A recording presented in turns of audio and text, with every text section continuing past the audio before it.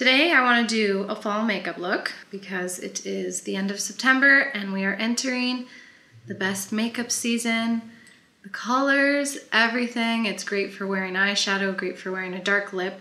And I really want to focus on one of my favorite fall lipstick shades, which is the Lisa Eldridge Velvet Decade. It's like just like a super vampy, purpley type of shade. Purple brown. There you go. So on Lisa Eldridge's website, she says this is a divinely decadent burnt chocolate shade, which is lifted and made very wearable by its blue and lively red undertones, and it's inspired by hand-tinted sepia fashion portraits. This isn't sponsored, by the way. I just love this shade. So I feel like there's a tendency when doing a dark lip, and there's nothing wrong with this by any means, it looks great, to do something like a winged liner, looks fantastic, or maybe even like a very, very minimal fresh eye. Again, looks great, nothing against that at all. But I kind of want to play with like a fall makeup look that's like leaning into this vampiness on the eyes as well, without feeling overwhelmingly like bold lip, bold eye. So I'm going to show you how I do that because it's one of my favorite ways to do a dark lip.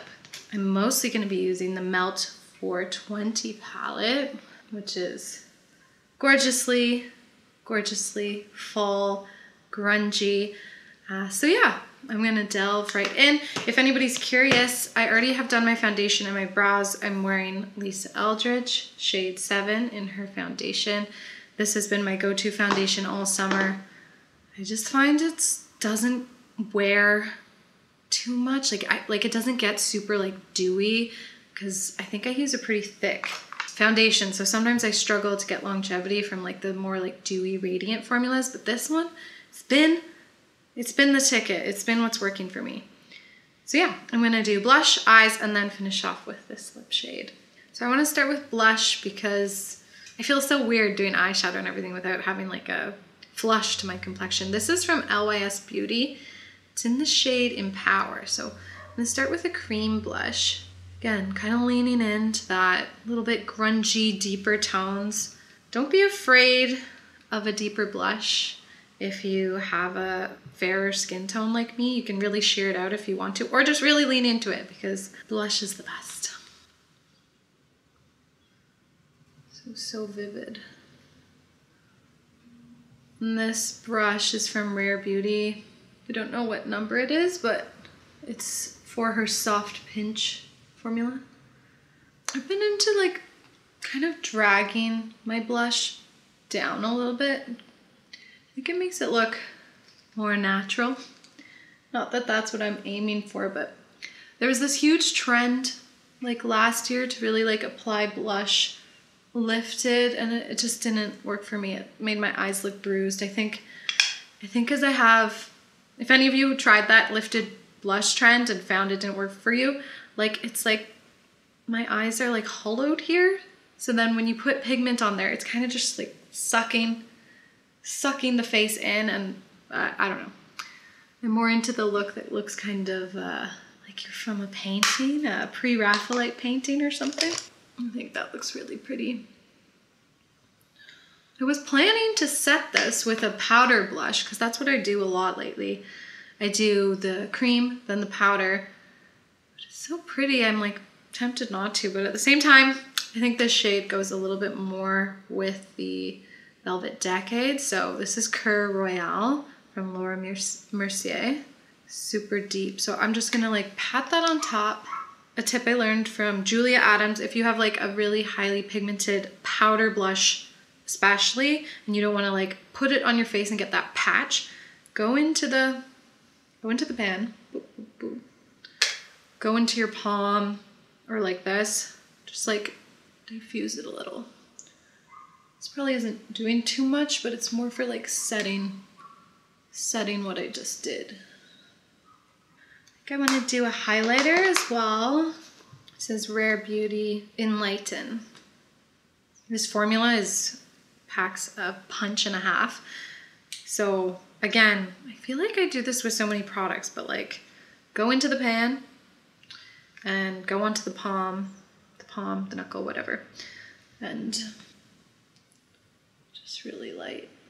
Kind of here, here. Can you see that? This can go a lot shinier.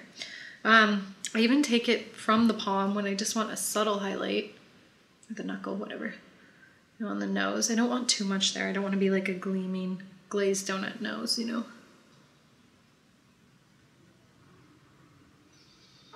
Perfezione. So pretty.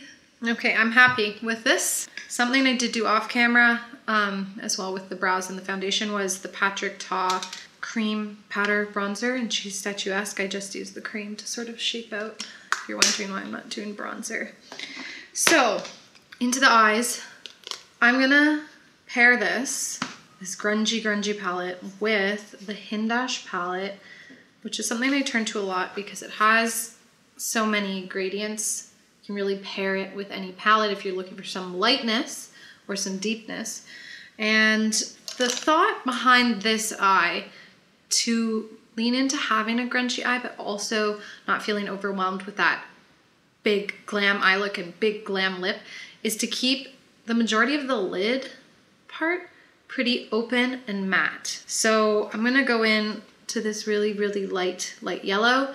I'm just thinking for any skin tone, something that's a little bit lighter than your skin tone. Just kind of putting it here, middle of the eye. And I'll probably even go back into this to bring it forward again later, but middle of the eye, inner socket, brow bone, which I did just highlight, but this also helps set the eyelids if you got any foundation or concealer on it. A lot of the time I do prep my eyelids with concealer and powder, just so it's a nice blank canvas. Step one, leaning in to the grunge. I'm gonna go into the shade Dank. So it's kind of got a bit of green in it, and I'm gonna lightly go in with a fluffier brush, but it's got some precision to it. Go into that, always tap off, just always, and start kind of putting that in the crease. Personally, because I have a quite defined nose bridge, it's easy for a lot of shadow to form in this area. So if anybody does eyeshadow and sometimes find they don't like how deeper shades will just kind of like, or like a deeper look will draw your eyes together, try keeping this whole kind of zone a little brighter, because some people can really pull off like working this kind of shade like well into the crease. I don't really do that. Maybe if there's something left over on the brush, I'll kind of like create a transition, but most of the pigment, I'm gonna focus it here. Then I have this really fluffy, but like coarse brush from Morphe. Oh, it's M433. I think I got it in some random kit, and it's really great for doing this, kind of diffusing a shade like that much.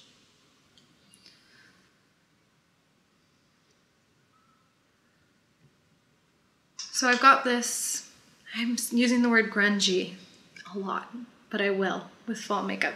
This grungy crease shade going on. And then I wanna deepen sort of the edges of the eyelid with Hash, this shade. A little bit more neutral.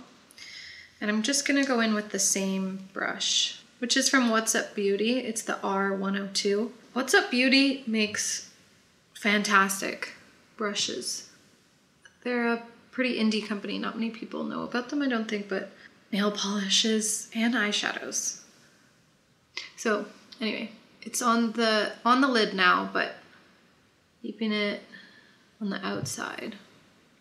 Kind of transitioning it into that same shade, because this has a bit of the brown that the lipstick is gonna have. Anyway, patting it in.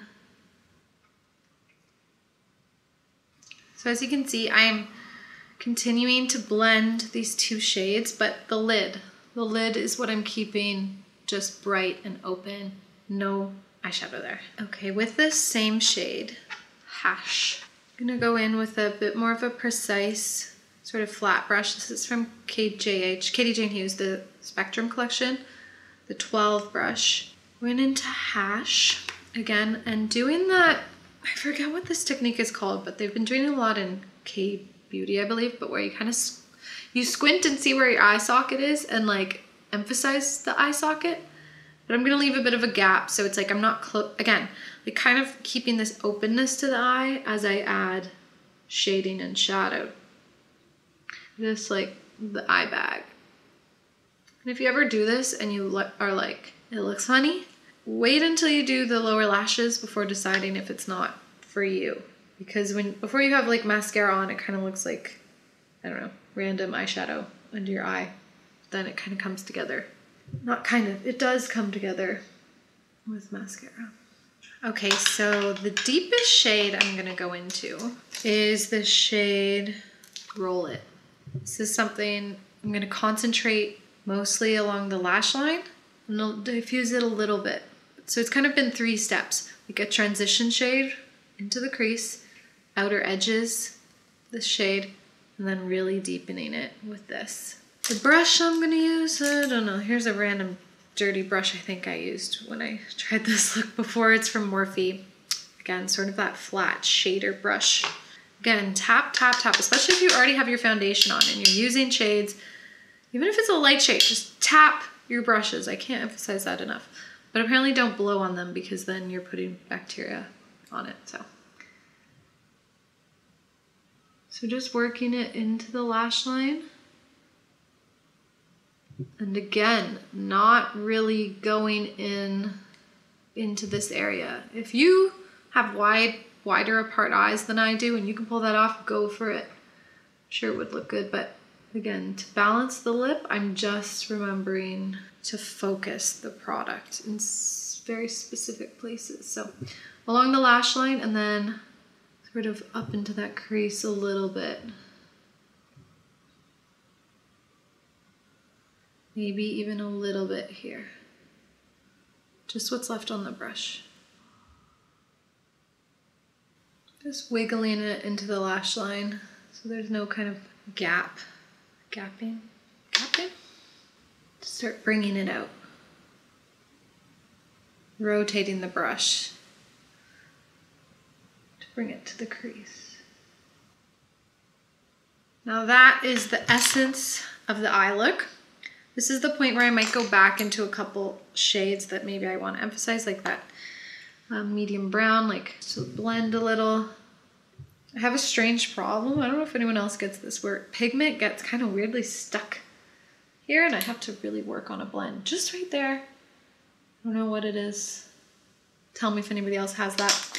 And then again, like I said, kind of going back into that brightening shade just to re-emphasize.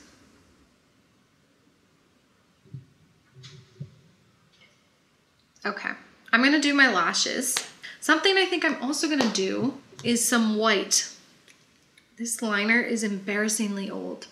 I'm slightly concerned about how often I use this in my waterline because I've had this since grade 7, which was like over 15 years ago, I think. That's weird, but I guess if you sharpen it, where's the bacteria going? I don't know. I seem to be doing okay so far, but sometimes I like to use this to kind of brighten up the inner corner and then go into the waterline.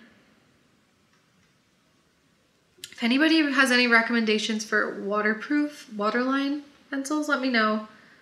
Eyeliners are kind of like sometimes insanely expensive and you don't want to spend money if you're not too sure if the formula is going to work out.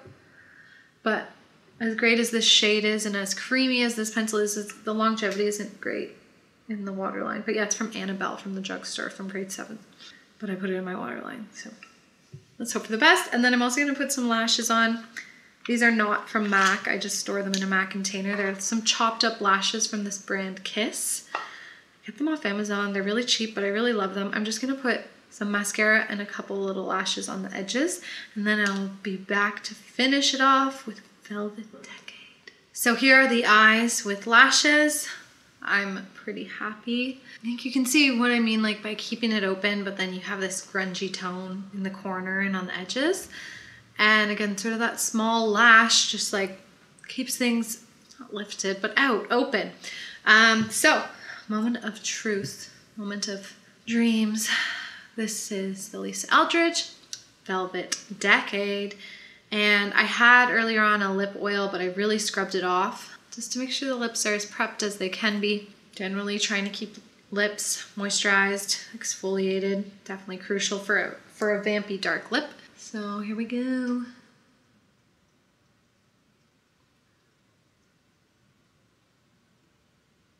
Now, if this is my first application of the day with this kind of lip, I like to go in with a lip brush to really get to the edges. I don't have the matching lip liner.